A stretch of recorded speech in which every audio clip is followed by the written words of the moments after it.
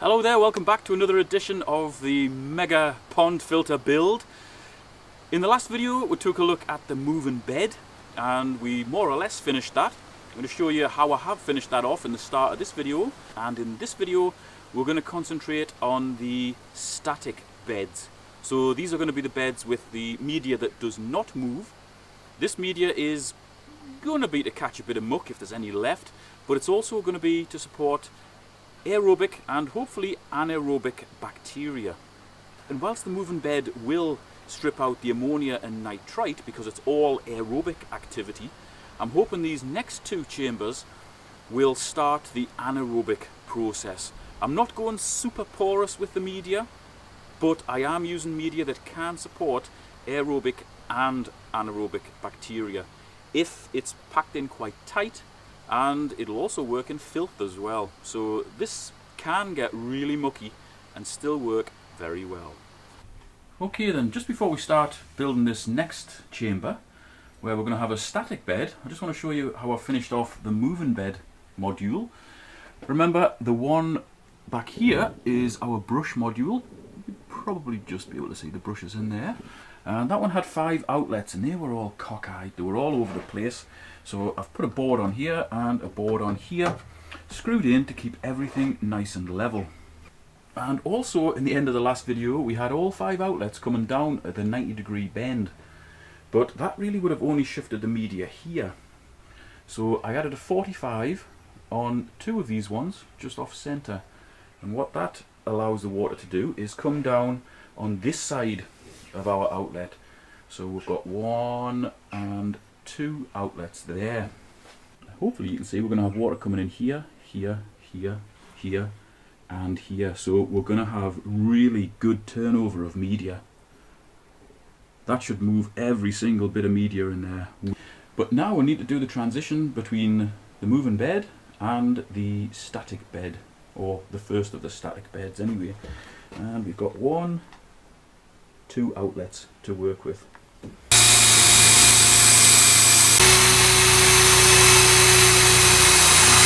So now all we need to do is just put the inside flange on.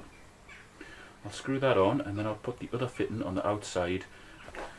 Okay, that's both of those fittings properly screwed in and sealed in now, but the side of this tub is not straight. It looks pretty straight on there, but if I slot a pipe in there, you might be able to see that it's sticking out the back, really cockeyed. There you go, that's not coming out at 90 degrees. You see it's going way over in that direction. Now we can pull it to enable us to get it into there, but we've got the problem there and we're probably going to have a similar problem on the other side as well. So in order to combat that, I'm actually going to seal the pipe in here and here using the silicone, not the solvent cement. I will use solvent cement in here to make sure that this is absolutely solid, because obviously we're going to be riving on with this to try and straighten it up, and I don't want to dislodge it if it's got silicone in. Hopefully, if we can get it straight enough, it'll just slot into there and the silicone will seal it. Once it's in, I might be able to silicone around it, but I don't think there's going to be much space, so I am going to use quite a lot of silicone in here. And from the inside of this tub I can get my hand in to kind of smooth the silicone out once everything's all in there.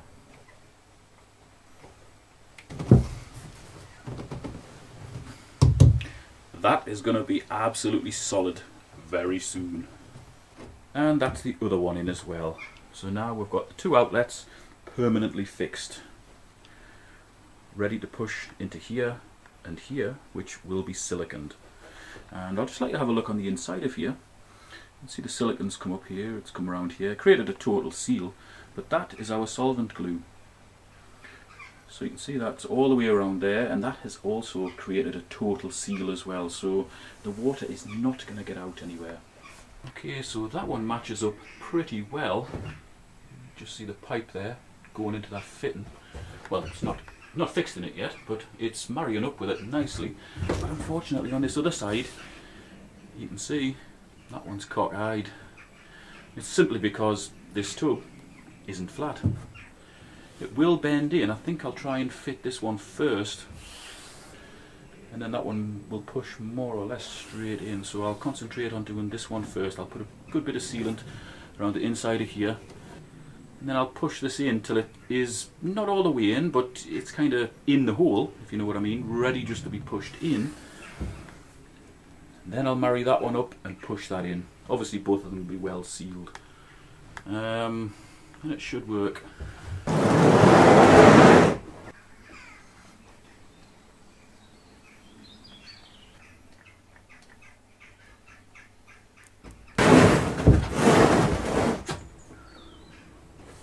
Okay, that's one side in. Now we just need to encourage this side to go in.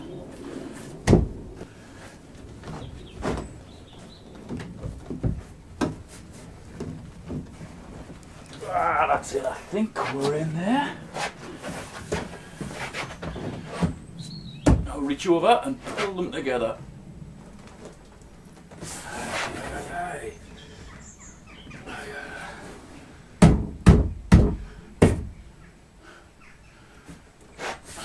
One's completely in.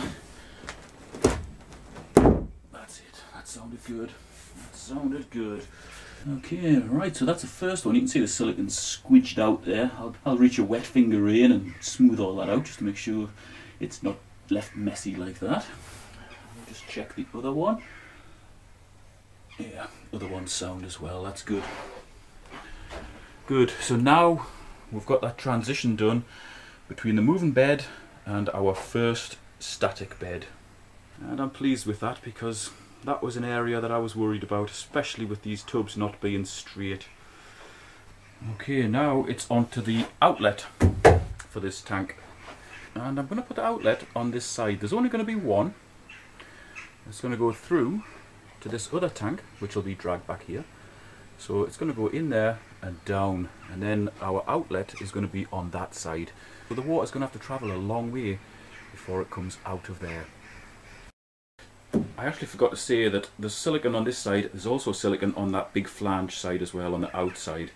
And we're going to fit a small piece of pipe here, which is about 80mm, or what's that, 3.5 inches long, in here with a solvent cement, absolutely fused together so the water's not going to get through it.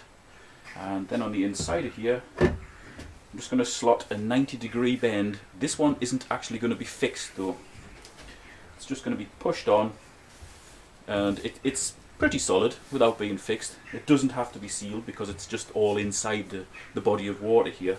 And that's going to direct the water down to the bottom of our tub, so it has to go through all the media and possibly some more brushes before rising back up and out of the outlet.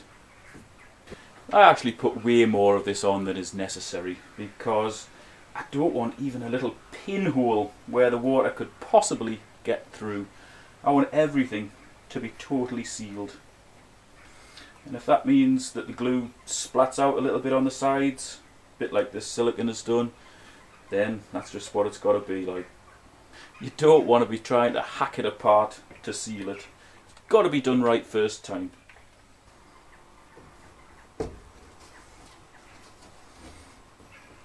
Okay, solid. That is the transition complete.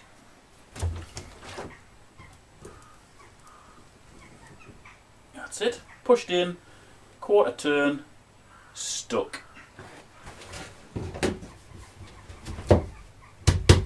That's that part of the tub finished. So now we're going to concentrate on this side, where we're going to put another transition between here and here. We're just going to do that in exactly the same way as we did the one through here, so I don't really need to film that. I'll just get it in place and then we'll come back. Okay then, we've got the inlets put in there with a 90-degree bend on each of those to direct the water flow down.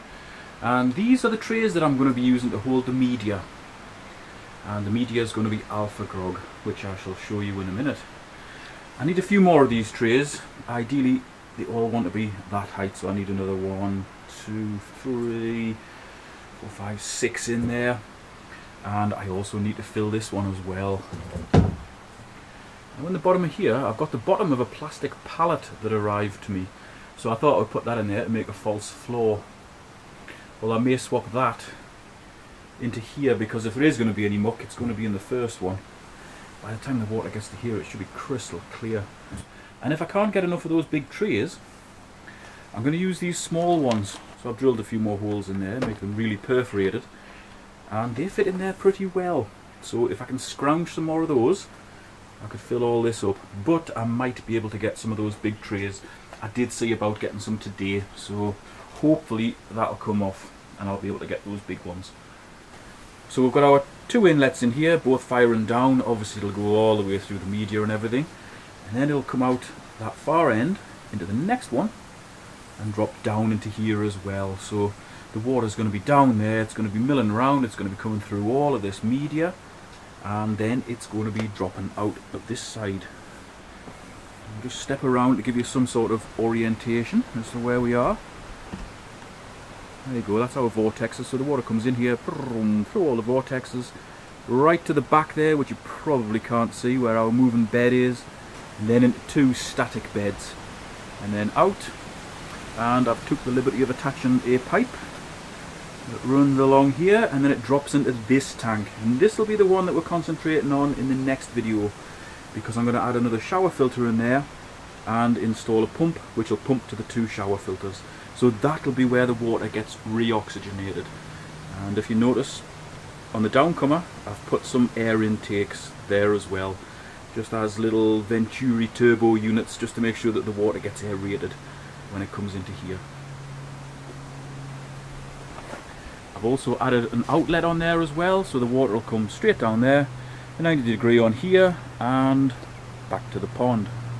So that's the static beds just about done. I really just need some more of those plastic crates of either type and some filter media. I've already got some filter media, but nowhere near enough. I'm probably going to need the best part of a ton to fill these 2 and also to fill the last one, because I don't want to waste any space. So in that last chamber where the 2 shower filters are going to be, it'll have a pump sitting in the bottom, but it'll also have loads of crates of filter media as well. And all of that stuff will be Alfagrog, because it'll be sitting in water and possibly still catching any remaining muck that's got this far through the system. And that's the Alfagrog there. It's a ceramic filter media, looks pretty much like lava rock, and the majority of its surface area is external, so it tends not to get clogged. It works very well in filthy conditions, so it's a great one for koi filters.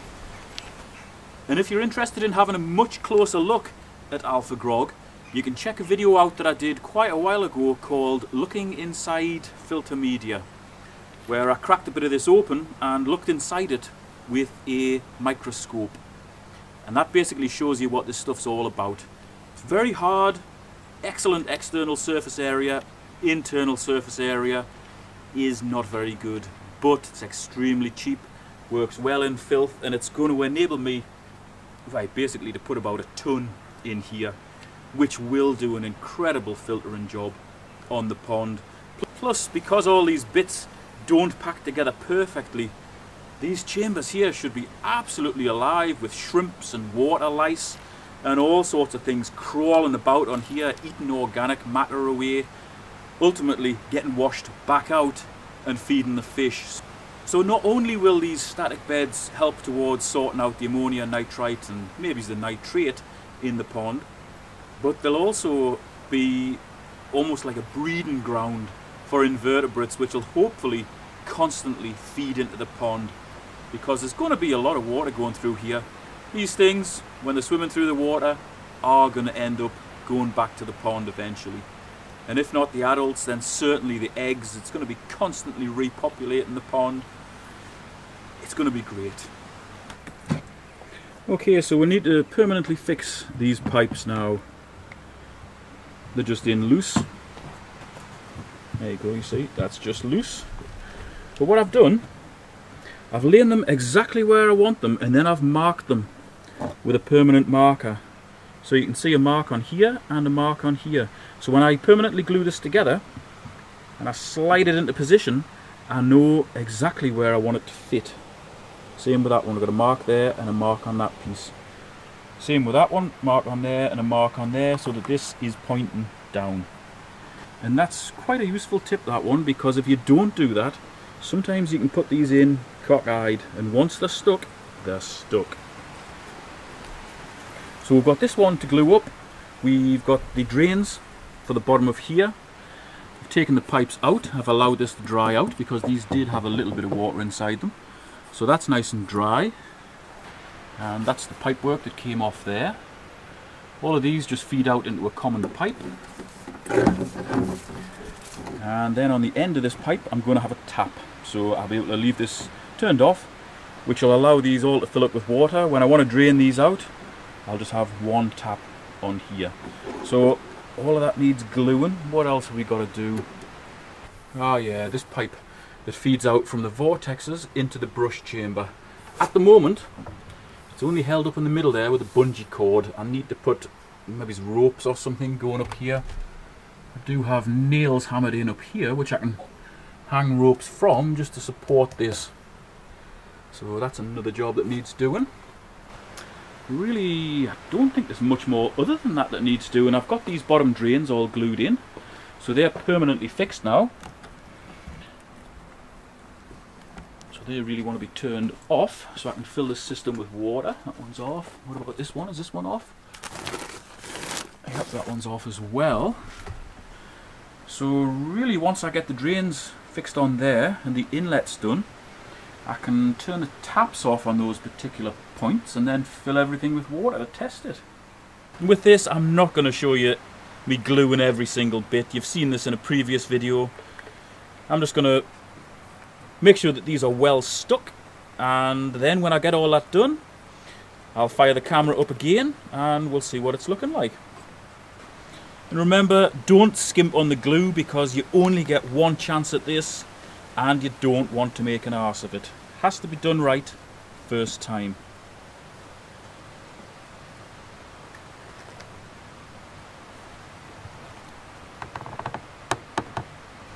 Okay, now because this one is going to be for draining purpose. Okay, now because this one is kind of a, well, it's a bit of an extra attachment. That's going to have a piece of pipe permanently fixed to it, which will enable me to swill all the tanks and everything down. So I need to have some sort of hose attachment on here to have the hose attached. Therefore I'm going from 2" down to 1.5", like so. And then I've got a hose tail that I've cut off. That's what it's like before it gets cut off. And that'll just glue into there. Then I can attach my pipe and put a clip on to keep it secure.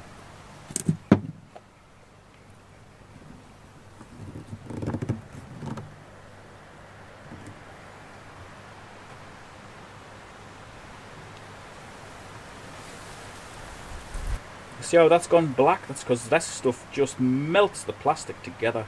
That is just permanently stuck now. There's no way at all you would get that off. But we've got this one here, which is going to be the feed in from the pond.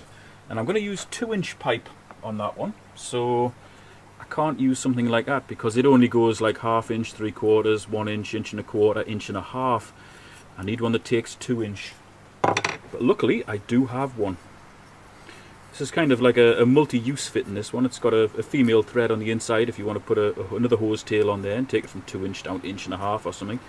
Or you can just slot this straight into a fitting and solvent weld it. Put your pipe on there. Now I didn't want a quick 90-degree bend on there because that'll slow the flow down a little bit. It'll add resistance. So I put a 45 on there, but that's sticking out a little bit too much.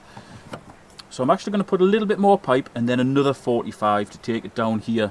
So you'll have a nice slow swept bend here, which should allow maximum water flow through there. I want maximum volume coming through there.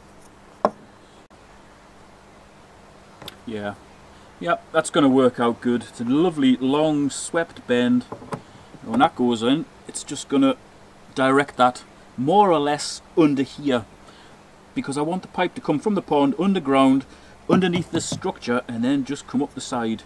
I don't want it out here and all over the place where you're tripping over it. I want everything out of the way and out of sight, you know. That's the one. Good. Champion. Right, now as far as actually getting a pipe into here goes, I don't want to have a permanently attached hose tail on there, because it means I need to put one on every single one of the drains, and there's about 6 or 7 drains. So what I'm going to do is put another one of those stepped hose tails that I've cut back to 1.5 inches. That's a step up to 2 inch. That slots in there quite snugly, and I'm not going to glue that in there. I'll fix it onto a bit of 1.5 inch pipe with tape and a clip, and then I'll leave a 30-meter length of this pipe handy, just hanging up somewhere nearby. And when I want to drain anything off, I simply plug that in, open up the tap, and then I can take this away and I can water my garden with it. Really simple. It's actually quite a tight fit in there, so considering that there's no pump actually pumping the water out of here, this is not going to come out. You know, the water's just coming out of here by gravity. So that's quite a good solution for that. Okay guys, it's been a couple of weeks since that last clip that you've just seen on this static bed part of the filter. So I can't remember how far I got in that video. I should have looked through the memory card, but I didn't. So now, helped on by Angus, I'm going to be putting the media inside those static beds. You can actually hear water running as well. I've rigged up the pump that I was using for that pressure filter and the shower filter, that combo that I showed in a video probably a couple of months ago. That one is now rigged up to this filter. It's only a 12,000 litre an hour pump, and it's lifting quite high. It's lifting probably 6 foot or more, about 1.8 to 2 meters, plus all the length of the pipe, and it's still moving quite a lot of water, so I'm very impressed with that. But that pump is actually going to be used in the very last chamber, which is going to have the shower filters.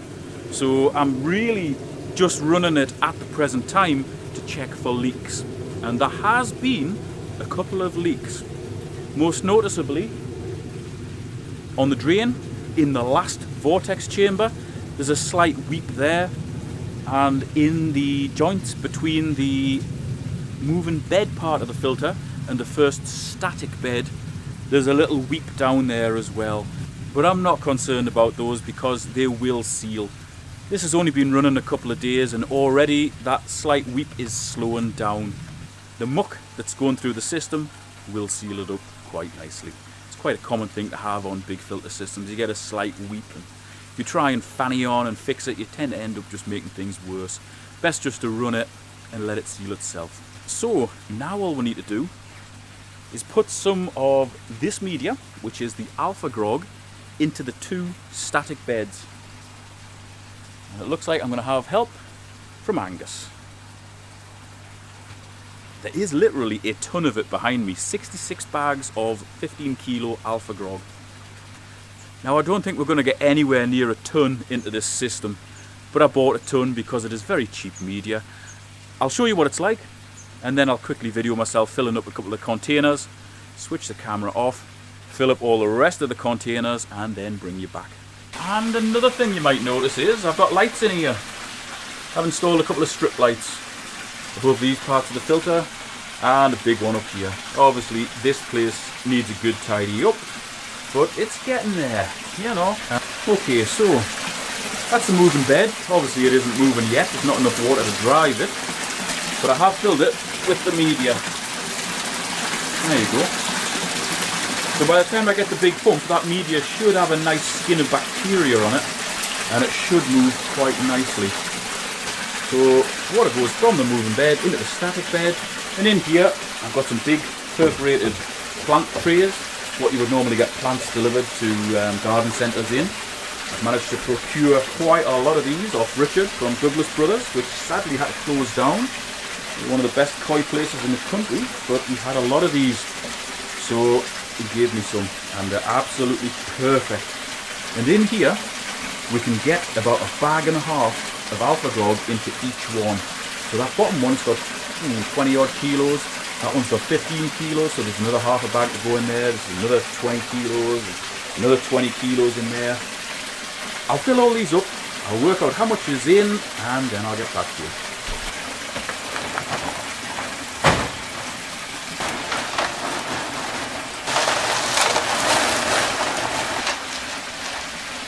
Now you might notice we've got a little gap here, but I've got some spare brushes that'll slot in here and just really ensure that everything settles out very well and the water doesn't just fly through here.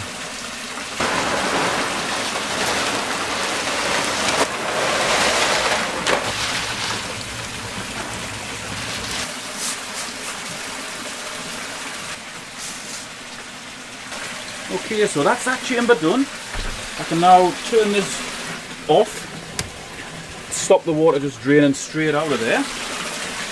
Now our water will come in here and in that one there, go down to the bottom before rising up through all the grog and out here into our next chamber. And in here we've got 2 crates, 2 crates, 2 crates and 2 crates. So we've got 8 crates in total. Each one has a minimum of 1.5 bags. So that's 3, 6, 9, 12, plus I've got an extra one across the top, so that makes 13 bags of media in here. Right, pump's off at the moment, but that is our 2 static beds full of the Alfagrog. And I managed to get roughly 40 full bags of Alfagrog in there. So that's 40 times 15, what's that? 500? No, that's not right. Not 500. Yeah, 500 and something kilos. God, I'm going to have to work that out. My maths is terrible. That's it's going to do a hell of a job. We can see all the empty bags. God. And what's left on the pallet? Not much. That is where it's ultimately going to go. So it's going to drop out. Let's have a look. Let's have a look. Where are we? So it's going to drop out of here. Into here. Under the ground. This is just a fill in. I just left this exposed just to check these joints. They actually aren't leaking. That's not what the water's from. I opened this up without having the pipe in here before. Totally filled this with water and it all went away back into the pond. I wanted to quickly drain it. So that's what the mess is off.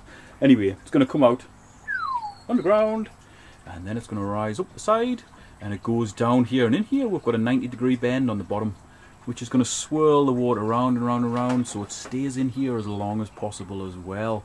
And in here, that's where our Blagdon 12,000 IQ pump is going to be, the amphibious one. That's what we're running the system on at the minute. As I say, we're going to go for a bigger one. And in here we've got our stainless steel filter and we've got our plastic filter. They're both shower filters. They're both going to be filled with very porous media. Some of it will be pumice, most of it will actually be the biohome. I want this to absolutely destroy the nitrate. Then the water will drop back in. And I've got an outlet here which takes it just out the side, and then ultimately that goes back to the pond. It basically just runs through a 4-inch pipe with a 45-degree angle which shoots the water that way, so hopefully it's got to travel a long way before it gets back to the pump, which will be in the deep bit. And if anybody's wondering what this long brush is here, this is actually a spawning brush. I managed to scrounge that off my mate Andy from Dramatic Aquatics, and it just goes in there just to fill in that side bit. I knew it would come in for something, and these last few brushes that I had spare just go in here. That's where the outlet comes in, and that actually points towards the wall down like that. So the water's got to come a long way through all this media before it gets back to here, which is our outlet. And this, you can adjust this up and down, and ultimately what that is going to do, it's going to set the water level in this one, that one and that one. So it's going to set the water in 2 static beds and the moving bed. Ideally I want the water to be just above the level of the filter media. So I've turned the pump back on, it's busy filling it up, and hopefully before the noise starts I can explain about the Alfagrog. This is basically, it's almost like a synthetic lava rock, very similar to the one that you guys use in America. and also in Canada, certainly North America. Except this is a ceramic media. As far as I know, it's actually a byproduct from a foundry process or from the pottery process or something like that. It's incredibly cheap, and in the right conditions it is excellent. I mean, some people use this in shower filters and it works okay. It's not too good for the nitrate because the majority of the surface area is external. But in a situation like this, where we've got it basically sitting in more or less static or slow moving water in filth, it works very well because it doesn't get clogged up. It hasn't got that very porous structure that gets clogged up, and because it's packed into those crates, areas between the individual pieces of media will develop anaerobic zones. So it is a good one for a big traditional static koi filter, or something like this, which is more or less a lake filter. And if you want to have a closer look at this, in fact a look inside this, I did a video feature on this called Looking Inside Filter Media, so I'll put a link to that in the video description. That compares the Alfagrog to the Biohome in various forms, to cheap Chinese media, to the red lava rock you guys use in North America, to the white pumice. I'm actually looking inside all those different types of media in that video, so it's a very, very important video because it allows you to understand what makes a good media. And I explain what the media would generally be used for, its strengths and weaknesses, and all that sort of stuff. It's a good video. I don't know why it hasn't done very well on YouTube. Maybe people don't care about filter media, but to me, it is the heart of your filter. It's the most important thing you could possibly add to any system. Get the choice wrong, and the whole system is just balls up. Poor water quality and unhappy fish. Filter media is everything. Everything. Okay guys, this is just an update on the last update. The filter has actually been running a couple of weeks now, and I have added some more media in the static beds. We've got more trays here which will enable me to finish off this section with the shower filters, because quite a few of these trays are going to be full of media and be used inside this big container. Should get another 250 kilos or thereabouts in there. I've got all that in the back, so most of that Alfagrog will go into that section to finish it off. I'll get the pump in there, get those filled up with good media, and that'll be shown in the next video. So these are the static beds. I had some mesh bags lying around, so I filled those with more Alfagrog and laid it in there to just under the water level. So now these two have 750 kilos of media in, which is a hell of a lot. And as you can see, the water is clearing. You know, as it comes through here, it's clearing. By the time it drops out, gets into here, swirls around through more media, and it goes through the shower filters, and by the time it gets back to the pond, it should be pretty damn clear. Right, let's just jump back onto this moving bed. I've still just got the 12,000 litre an hour pump, so consequently there isn't much water coming down these pipes. I've raised this one up just to give these ones a little bit more water flow, and I've actually put an air stone in the bottom of here, but it's very central. So I'm going to basically alter that probably in the next video to make a better airflow, and that should really improve how that moving bed's working. Because at the minute, very centralised. When we get the big pump, obviously it'll be pushing it down here, it'll be pushing it down here, here, here and here, so it should be okay. But in this box is another 200 litres of moving bed media. So not only do I need a lot of water coming down, I need a lot of air coming up to drive all that. One thing I am going to do is alter this brush chamber, which you can see pretty well now that we've got it illuminated. That's full of brushes, but I'm going to put an exit pipe on here, which will be 2 inches. Once I get all of these bags of media out the way, it'll come along here, and it'll actually drop into this 8-foot long aquarium. And in here, I'm going to do something unusual and pretty special. which a lot of people might be interested in, but I'm not going to reveal what it is at the moment.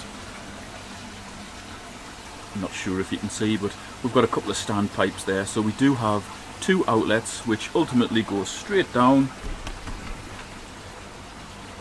under the ground and back to the pond. So ultimately all the water is going to be going back to the pond, and it should be damn clear. Talking of clarity of water, you'll probably notice there is a little bit of a colour change in here. The water is clearing. The filter's been running, as I say, a couple of weeks, and already there is a little bit of a difference. It's easy to see on a night when you shine a light in, but you can see under the water a little bit now. So hopefully that will continue to clear. When I get the big pump in, it should make even more difference and ultimately clear this pond, because when it's clear, it's beautiful. Thanks very much for watching. If you've liked this video, give it a thumbs up, share it wherever you want, and I'll see you next time.